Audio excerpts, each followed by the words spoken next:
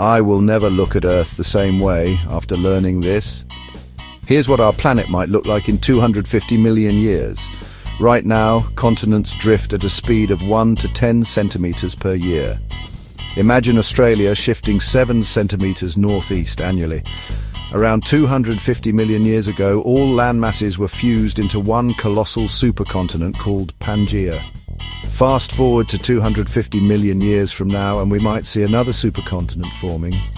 Scientists predict various models like Nova Pangaea, Auriga, Pangaea, Ultima, and Amasya.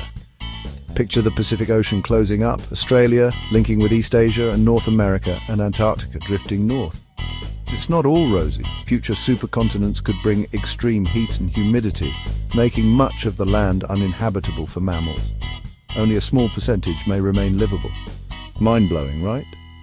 Stay curious and keep exploring the wonders of our ever-changing Earth.